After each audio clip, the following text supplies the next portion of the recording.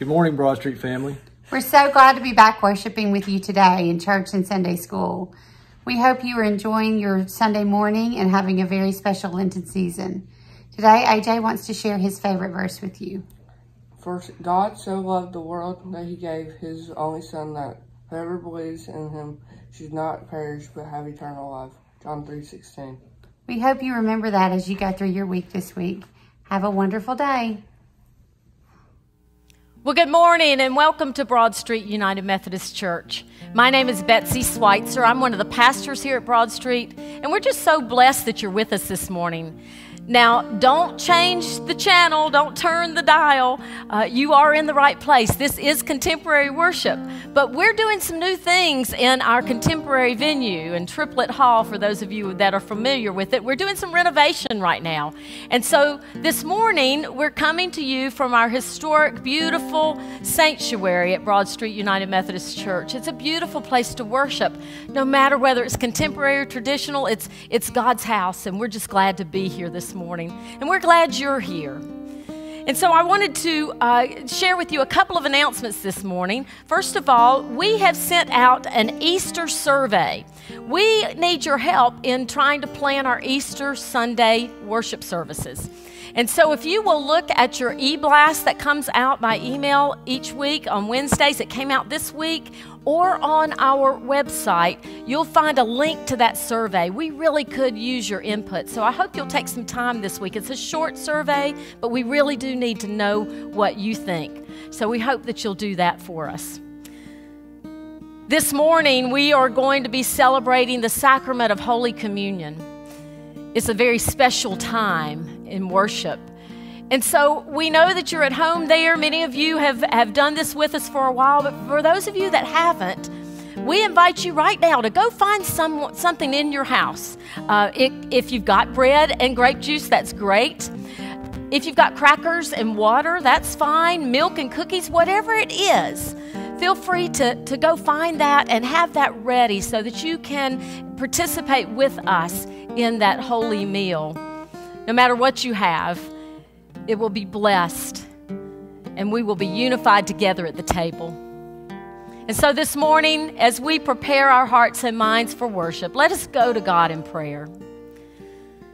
Almighty God, we are so grateful to be here with you. Lord, we know that you are here waiting for us, and you are with us wherever we are. That you came here with us from our bedroom to the living room. Maybe we're just still sitting there in the bed this morning on our computer, but Lord, you're there. And it's because of you that we are unified together today in worship. And Lord, we know it's about you. And so we're glad to be here to lift up your name and to praise you, Lord. So guide us and lead us throughout this time of worship. In Jesus' name we pray. Amen.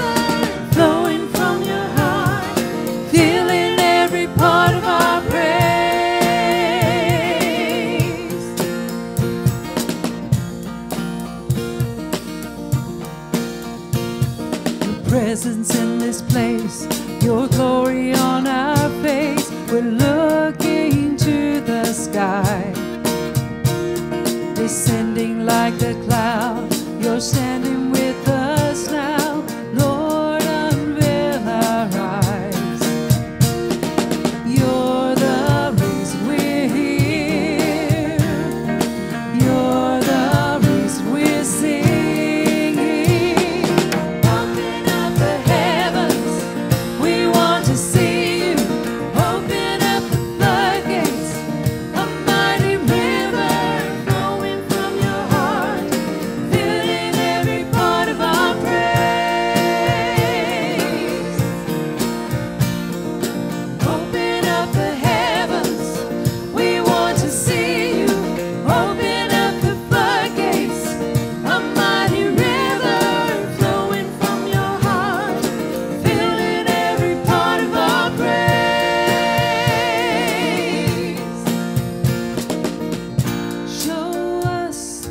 Show us your glory.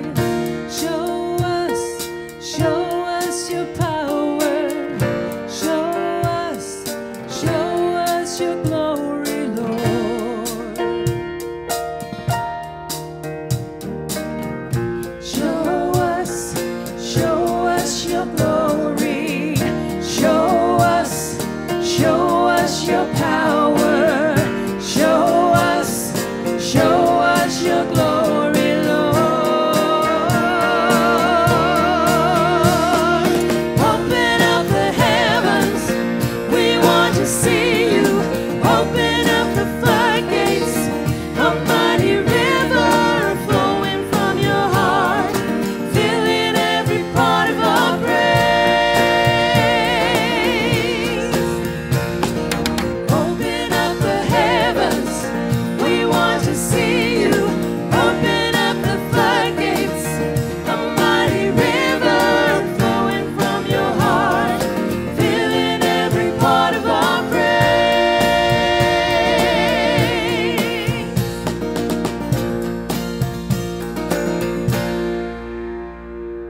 Amen. Give him praise this morning. Let the heavens open and shower you with glory and power.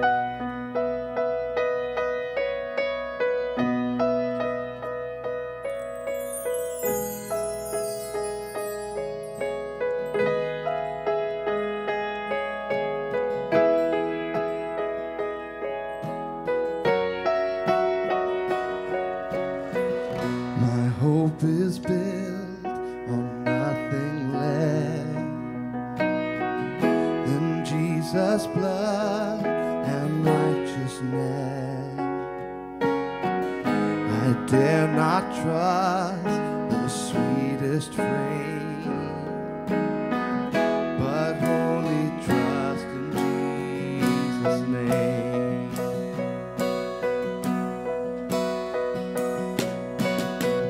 My hope is built on nothing less than Jesus' blood and righteousness.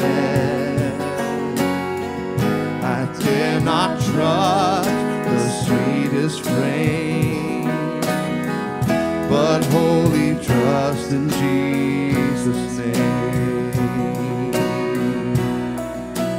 Christ alone, cornerstone, weak made strong in the Savior's love.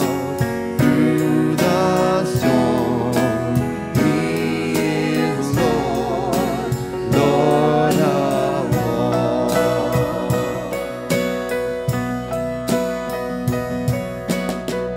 When darkness seems to hide His face,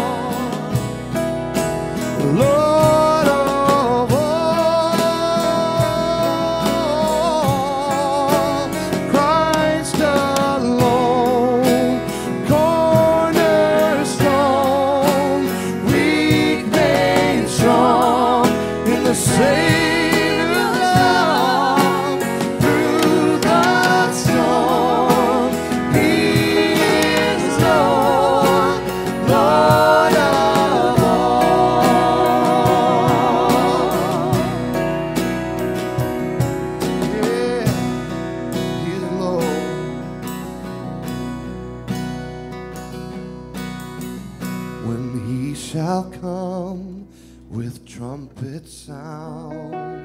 No way I then in him be found, dressed in his righteousness alone, faultless stand before the throne.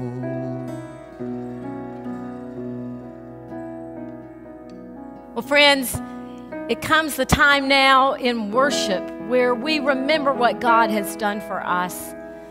I don't know about you, but I have been blessed in so many ways. And I've learned a long time ago that I can never outgive God. But God calls for us to be cheerful givers, not to feel compelled, but to do it out of the gratitude of our heart. And so at this moment in our worship, I invite you to consider what God's done for you and see how you can give back. Maybe you have a conversation with Him this morning on how you might do that. And so I invite you now to go with me in prayer. Almighty God, we ask that you would receive these gifts and offerings, that you would use them, that they would make a difference in this world, Lord, that you would know that we give them out of the gratitude of our hearts, and that you would use them to build your kingdom and to glorify your name. In Jesus' name we pray. Amen. Christ alone, cornerstone, we made strong in the Savior's arm. Through the storm, He is Lord, Lord our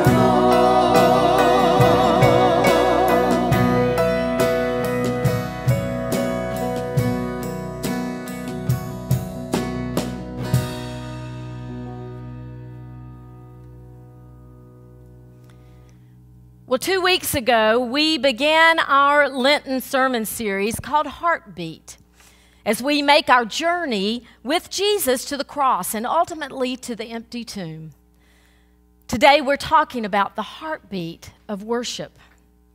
So let's begin by going to God's Word. Now, as we're reading the Gospels, I invite you this morning, wherever you are, to stand if you're able as we read God's Word. I will be reading from the Gospel of John, chapter 2, verse 13 through 22. I hope you'll follow along with me. It was nearly time for the Jewish Passover celebration. So Jesus went to Jerusalem. In the temple area, he saw merchants selling cattle, sheep, and doves for sacrifices. He also saw dealers at tables exchanging foreign money. Jesus made a whip from some ropes and chased them out of the temple. He drove out the sheep and the cattle and scattered the money changers' coins over the floor and turned over their tables. Then going over to the people who sold doves, he told them, "Get these things out of here. Stop turning my Father's house into a marketplace." Then his disciples remembered this prophecy from the Scriptures. "Passion for God's house will consume me." But the Jewish leaders demanded, "What are you doing? If God gave you authority to do this, show us a miraculous sign to prove it." "All right," Jesus replied, "destroy this temple, and in 3 days I will raise it up." "What?" they exclaimed. "It's taken 46 years to build this temple, and you can rebuild it in 3 days?" But when Jesus said this temple, he meant his own body. After he was raised from the dead, his disciples remembered he had said this, and they believed both the Scriptures and what Jesus had said. This is the word of God for the people of God. Thanks be to God. You may be seated. Well, this was quite a scene. It was Passover, a high holy festival in the Jewish tradition, a time when thousands of Jews would make their pilgrimage to Jerusalem. Jerusalem would be bursting at the seams. The streets would be filled with these pilgrims making their way to the temple. And this was a familiar ritual for them. For those who came, they're in obedience they came. It was something that they knew that they were supposed to do. God had told them to do it. And as they arrived at the temple, they would have recognized the familiar sights and sounds and smells, the din of people taking business and taking care of all that they had brought with them, making their exchanges, making their transactions with the merchants selling animals for sacrifice, and the money changers trading temple shekels for their pagan coins bearing the image of Caesar. At a price, I might add. All so that they could pay their temple tax. It was familiar and it was expected. It was Passover. But it's highly unlikely that on this particular day that anyone was expecting what they saw. People were running from the temple porches into this dirty courtyard. And behind them was this loud bleating of lambs, and they were scattering in every direction along with the cattle, and they were racing to freedom. And if this wasn't enough to get their attention, surely the sound of the wooden tables crashing to the ground, followed by the clanging of coins being strewn across those stone porches, surely that got their attention. And then they saw it. The figure of a man chasing people and animals, tossing tables filled with coins to the ground. This was a strong figure, a strong man carrying a whip made from cords, cracking it in the air above the animals. The man's eyes were bright with anger, but they had some sadness in them too.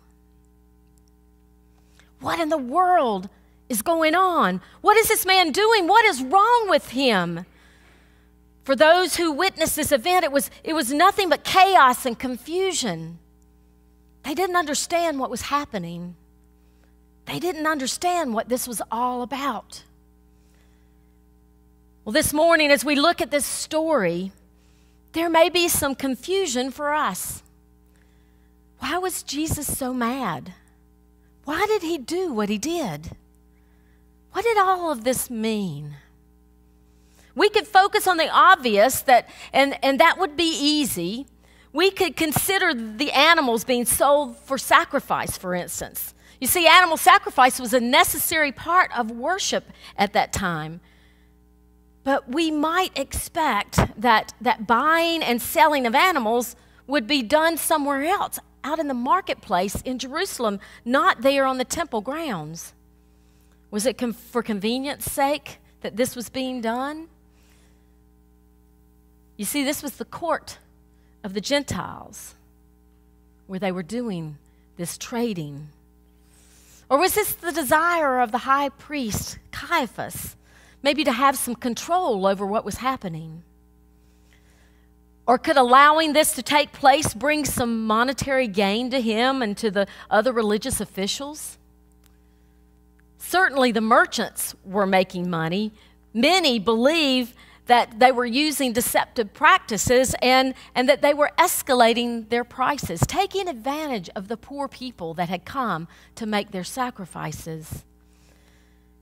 Maybe Jesus was angry because this was the only place in the temple that Gentiles were allowed to come to worship. Surely the noise from the business taking place would have been a distraction for anyone trying to use that space for its real purpose. Then there were those money changers again. A necessary practice. They had to pay their yearly temple tax. It was due from each Jewish man. However, the money changers charged a fee to make that exchange. And it is widely believed that those fees weren't small. These are all possible reasons that Jesus was so angry that day. But I think Jesus' anger, his wrath, went much deeper than that. This was his Father's house. This was holy ground, meant for worship, not for profit. The heart of the matter here is the heartbeat of Jesus for worship. What Jesus saw when he arrived at the temple that day was a perversion of something sacred that twisted the purpose and practice of worship.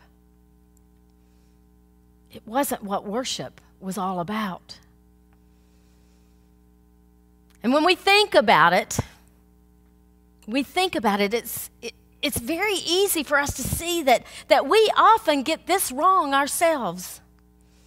Our own ways we find to twist the purpose and the practice of worship, molding it into what we want it to be, something that profits us. We have this idea of what worship means, what it should look like, and we forget why we are here in the first place. So this is the question this morning. Why are we here? Why are you here? Why did you take time this morning to get up out of the bed and go in your living room and turn on the TV? Or why did you wake up and stay there to watch on your computer, to take that time to worship? You could have slept in. Why are you here this morning? Well, I grew up going to church every single Sunday, from the nursery to the youth room. Every Sunday, I was faithfully in my place to worship at First United Methodist Church of Lexington, North Carolina. But I don't think I ever fully understood what true worship was until much later in my life. You see, as a child, I went to church because my parents took me to church. It was what I was supposed to do. I was being obedient to my parents. And that wasn't a bad thing. It's never a bad thing when parents bring their children to church. And then as a youth, I added another layer of reason for going to worship. My friends would be there. My boyfriend would be there. All the people that I wanted to be around would be there, and I wanted to be with them. But then I became a young adult, and worship wasn't so important anymore because I didn't understand what worship was really all about. You see, my focus was on myself, my life, my success, what I wanted, what I liked. And quite honestly, I just didn't have time for worship. You see, I had it all wrong. I thought worship was about me and what I could get from it. Then one day, as it often happens, my life began to spin out of control. Things weren't going the way that I wanted them to, and I was in this downward spiral.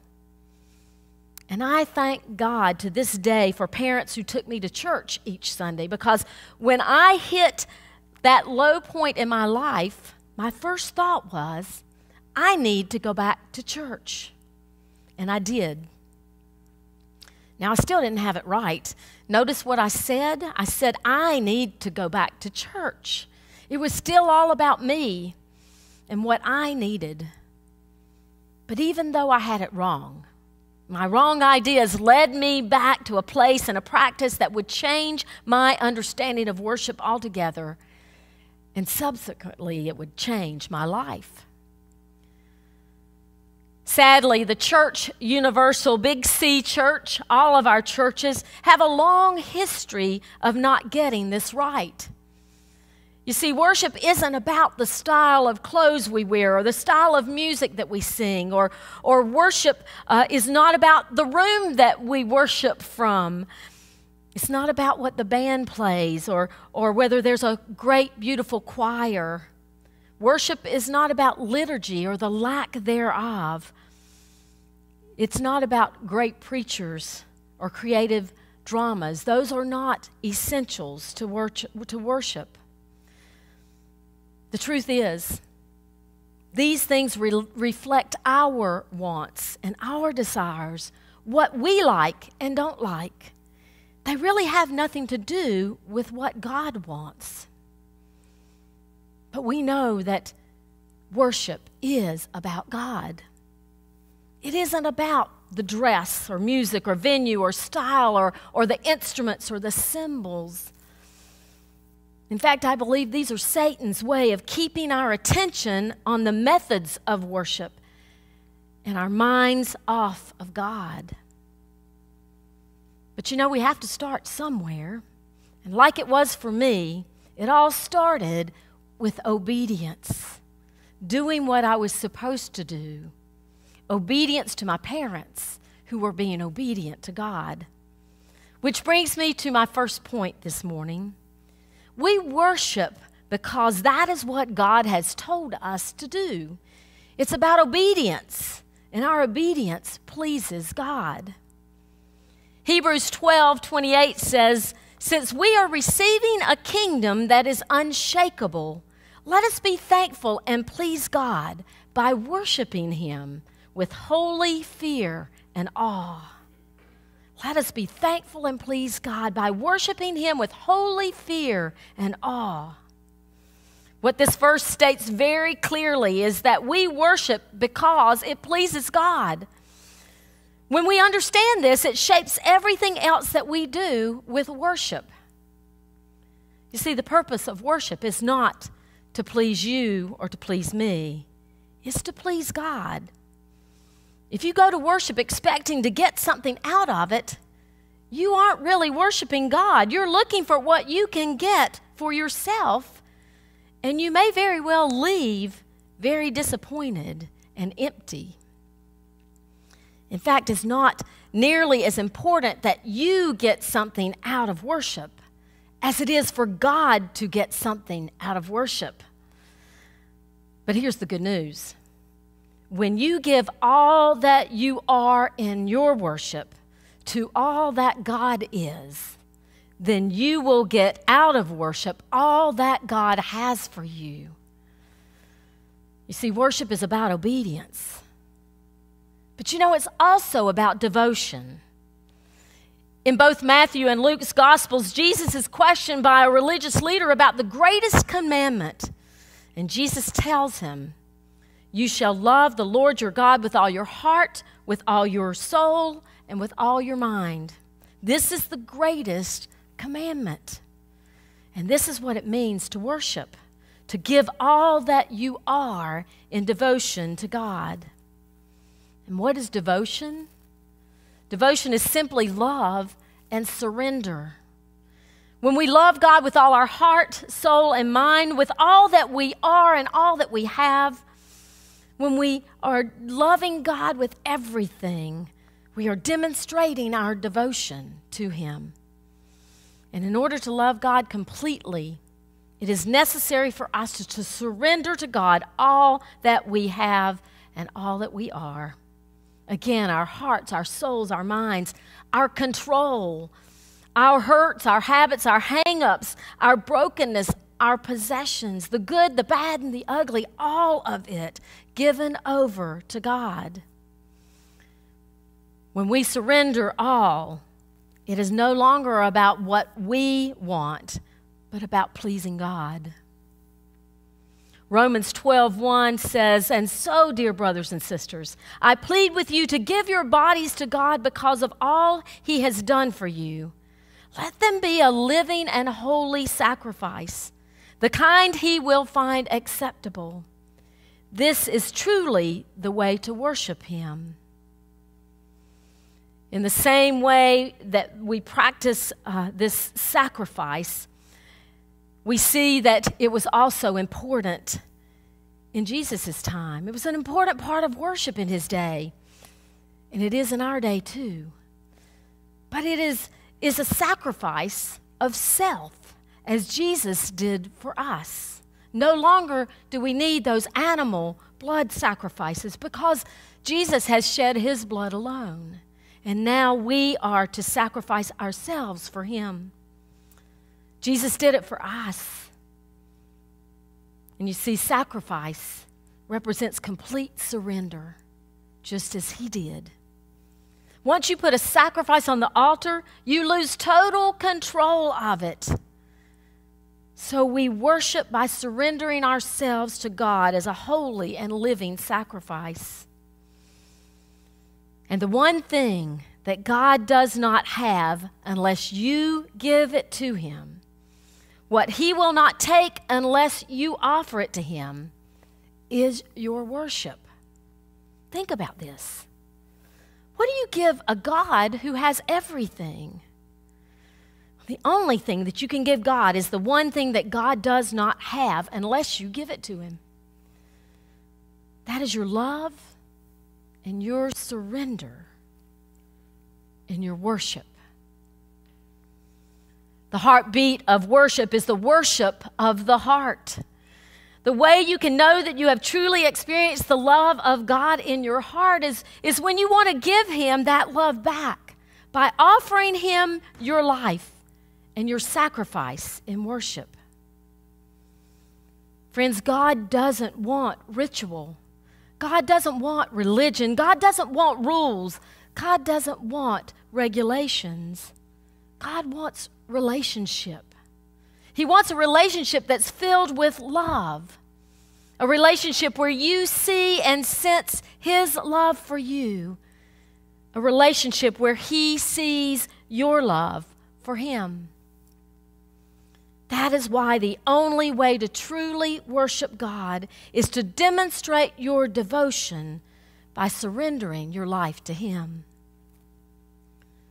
Well, when I moved to Tennessee back in 1994, I began worshiping at Central United Methodist Church in Lenoir City, Tennessee. I went that first Sunday because it was what I was supposed to do. But in the process of being obedient to God, something happened. I began to understand worship in a different way. I signed up to help start a contemporary worship service, something that I really had no interest in, but I was willing to help start it because it wasn't about me. It was about pleasing God and making a place for new people to know him and to worship him. I was asked to pray in the worship service. Many of you don't know this, but I was terrified to pray out loud in front of anyone. It was not where I was. Of course, God's had a great sense of humor in my life because I've prayed in front of many people now. But I was asked to pray in worship. And even though I didn't want to, even though I was afraid of it, I did it because it wasn't about me. It was about pleasing God. And eventually it was there that I answered a call to vocational ministry. Not because I wanted to stand up in front of people and preach the gospel, but because I wanted to please God. In worshiping first out of simple obedience, God graciously took me to a place of complete devotion and surrender in my worship. This was the byproduct of taking me out of the equation. It was then that I experienced that transformation through my relationship with God in Christ. And my worship was forever changed. So I ask you again, why are you here this morning worshiping with us? Are you here because someone made you come? Someone woke you up and made you get out of bed? Are you here because you're supposed to be here? Well, it's okay. That's okay. It's a start. That's how it happens.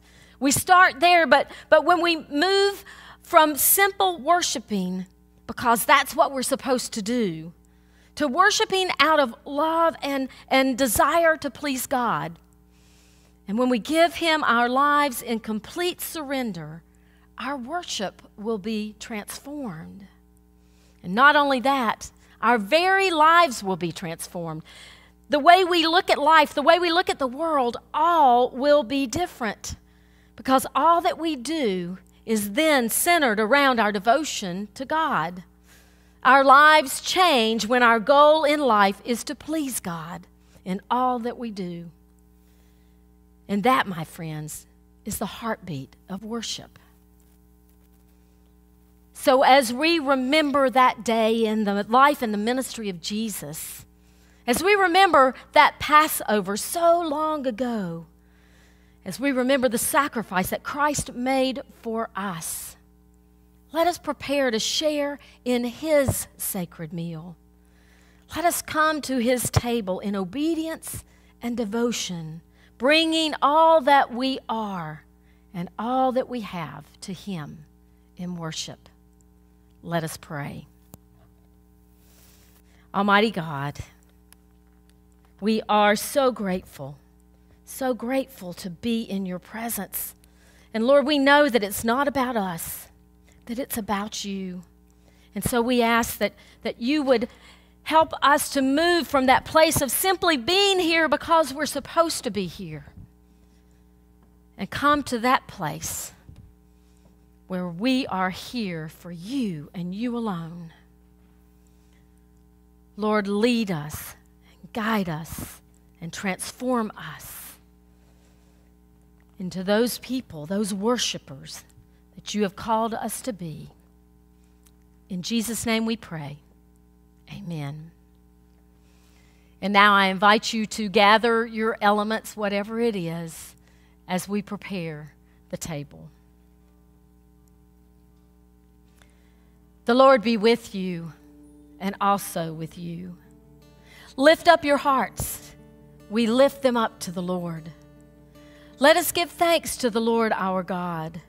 It is right to give our thanks and praise. It is right and a good and joyful thing, always and everywhere, to give thanks to you, Father Almighty, creator of heaven and earth. You brought all things into being and called them good. From the dust of the earth you formed us into your image and breathed into us the breath of life. When we turned away and our love failed, your love remained steadfast. When rain fell upon the earth for 40 days and 40 nights, you bore up the ark on the waters, saved Noah and his family, and made covenant with every living creature on earth. When you led your people to Mount Sinai for 40 days and 40 nights, you gave us your commandments and made us your covenant people. When your people abandoned your covenant, your prophet Elijah fasted for 40 days and 40 nights, and on your holy mountain he heard your still small voice. And so with your people on earth and all the company of heaven, we praise your name and join their unending hymn. Holy, holy, holy Lord, God of power and might, heaven and earth are full of your glory. Hosanna in the highest. Blessed is he who comes in the name of the Lord. Hosanna in the highest. Holy are you, and blessed is your Son, Jesus Christ. When you gave him to us to save us from our sin, your Spirit led him into the wilderness, where he fasted 40 days and 40 nights to prepare for his ministry. When he suffered and died on a cross for our sin, you raised him to life, presented him alive to the apostles during 40 days, and exalted him at your right hand. By the baptism of his suffering, death, and resurrection, you gave birth to your church, delivered us from slavery to sin and death, and made with us a new covenant by water and the Spirit. Now, when we, your people, prepare for the yearly feast of Easter, you lead us to repentance for sin and the cleansing of our hearts, that during these 40 days of Lent, we may be gifted and graced to reaffirm the covenant you made with us through Christ. On the night in which he gave himself up for us, he took bread, gave thanks to you, broke the bread, gave it to his disciples, and said, "Take, eat. This is my body, which is given for you. Do this in remembrance of me." When the supper was over, he took the cup, gave thanks to you, gave it to his disciples, and said, "Drink from this, all of you. This is my blood of the new covenant, poured out for you and for many, for the forgiveness of sins. Do this as often as you drink it in remembrance of me." And so, in remembrance of these, your mighty acts in Jesus Christ, we offer ourselves in praise and thanksgiving as a holy and living sacrifice in union with Christ's offering for us as we proclaim the mystery of faith. Christ has died. Christ is risen. Christ will come again. Pour out your Holy Spirit on us gathered here and on these gifts of bread and cup. Make them be for us the body and blood of Christ, that we may be for the world the body of Christ, redeemed by his blood. By your Spirit, make us one with Christ, one with each other, and one in ministry to all the world, until Christ comes in final victory and we feast at his heavenly banquet. through your Son, Jesus Christ, with the Holy Spirit in your holy church. All honor and glory is yours, Almighty Father, now and forever. Amen. And now, with the confidence of the children of God, let us pray together the Lord's Prayer. Our Father, who art in heaven, hallowed be thy name. Thy kingdom come, thy will be done, on earth as it is in heaven. Give us this day our daily bread, and forgive us our trespasses, as we forgive those who trespass against us. And lead us not into temptation, but deliver us from evil. For thine is the kingdom, and the power, and the glory forever. Amen. Now I invite you to take your bread or crackers or whatever it is, to lift them up to God. And remember that this is the body of Christ broken for you. And now I invite you to lift up your cup, to say thank you to God.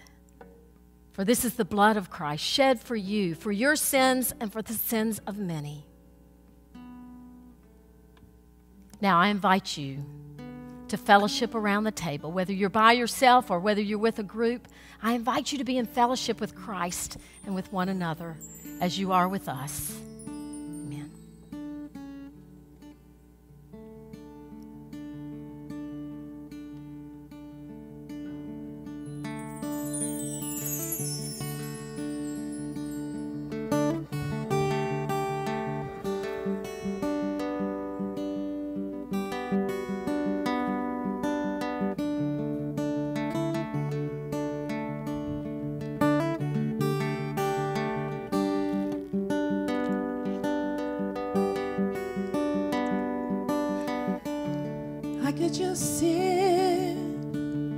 I could just sit it and wait for all your goodness, hope to feel your presence. I could just stay right where I am and hope to feel you, hope to feel something again.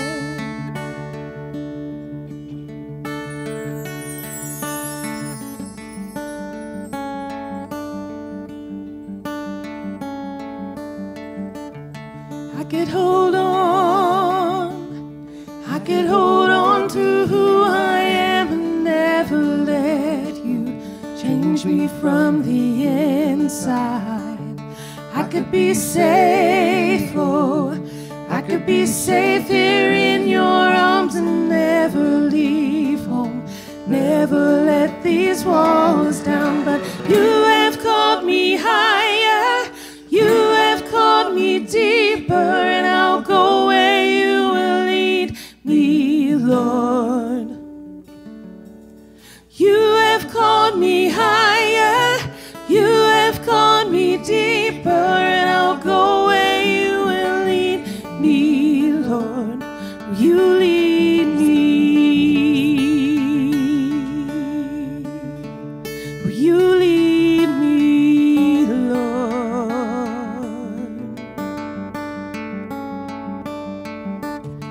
I could hold on to who I am and never let you change me from the inside. I could be safe, oh, I could be safe here in your arms and never leave home, never let these walls down. But you have called me higher, you have called me deeper, and I'll go where you will lead me, Lord. You have called me higher, you have called me deeper, and I'll go where you will lead me, Lord. Will you lead me?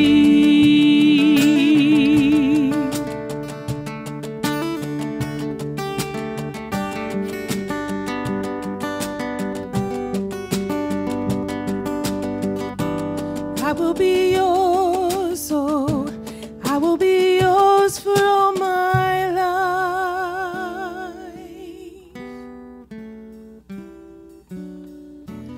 I will be yours.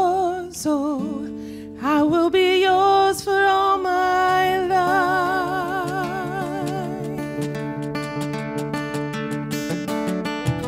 I will be yours, oh, I will be yours for all my life. So let your mercy,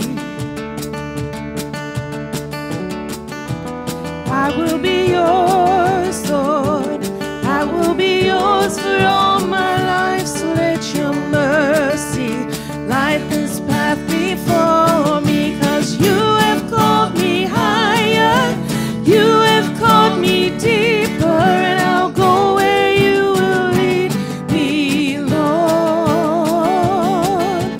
You have called me higher, you have called me deeper, and I'll go where you will lead me, Lord. You have called me higher, you have called me deeper, and I'll go where you will lead me, Lord. You have called me higher, you have called me deeper, and I'll go where you will lead me, Lord. Will you lead me?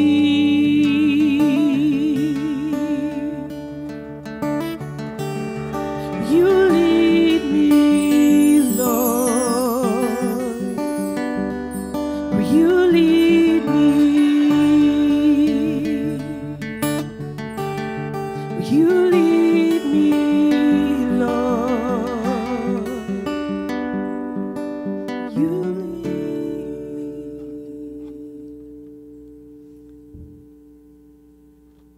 Well, friends, have you got the answer yet? Why are you here? I pray that as you think about that question today and this week, that you would find that place of transformation, that you would understand that worship is not about you, it's not about me, it's about God. And I pray that you would give your full devotion and surrender to Him. Go now in peace, and may the peace of Christ go with you. In the name of the Father, and of the Son, and of the Holy Spirit, amen. Have a great week.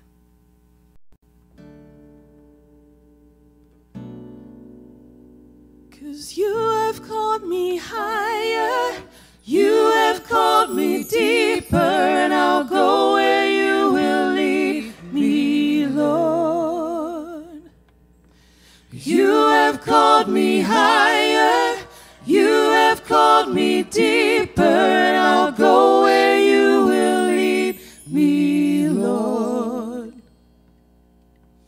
You have called me higher, you have called me deeper, and I'll go where you will lead me, Lord.